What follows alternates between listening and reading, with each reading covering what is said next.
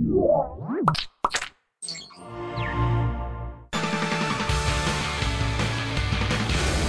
welcome to Tekzilla Daily. I'm Veronica Belmont. If you need to quickly switch users in OS X, then pay attention, because our man Joe wrote in with this handy tip.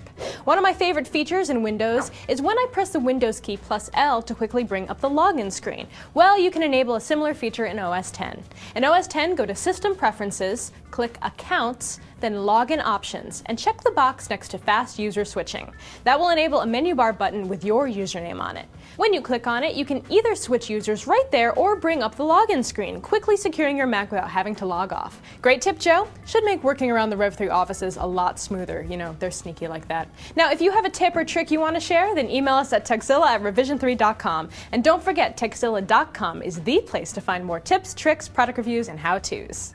Today's Tekzilla Daily is sponsored by the HP Media Smart Connect. If you're looking for a great media center extender that can find all your digital media no matter where it lives in your home, look no further.